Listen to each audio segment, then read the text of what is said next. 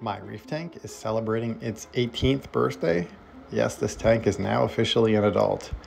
I actually got it probably in July 2006, but I started setting it up in August 2006. I used to post on a forum called Aquarium Pros, which any Canadian reefer of a certain age probably remembers. However, it's long gone, but I did find a post I made on nanoreef.com in August 2006 with the original aquascape.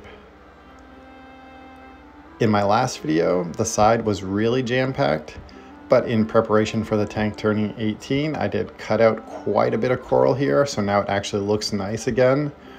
Probably a dozen, maybe 15 or 20 Kenya trees were cut out. That Gorgonian at the top has also been trimmed, and a lot of Xena was taken out too. The front is more open, if you can believe that, and there is even a new coral there.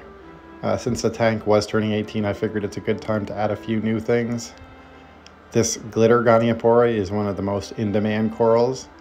I've had it actually for probably close to 2 years in my frag system, and finally I put a chunk of it in here. I also added this chalice here.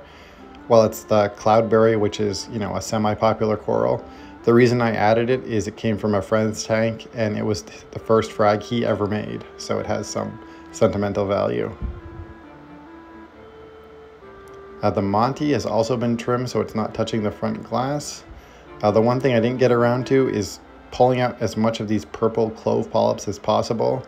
They tend to grow over corals in this area, but they can be managed.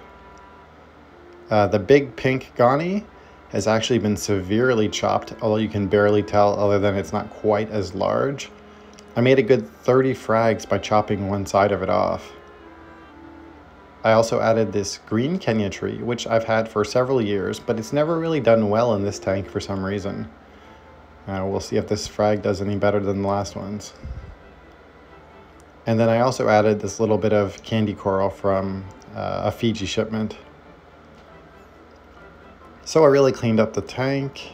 It's looking quite good, much better than the previous video, which was just shot recently.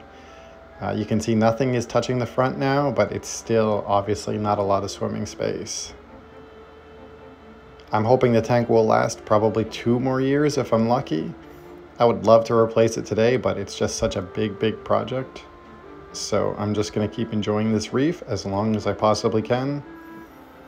The seams still look very good. There's not too many scratches. I don't show it, but the stand is really rusted out. However, it's a steel stand, so even if 2% of it has rusted out, that means 98% of it is still intact.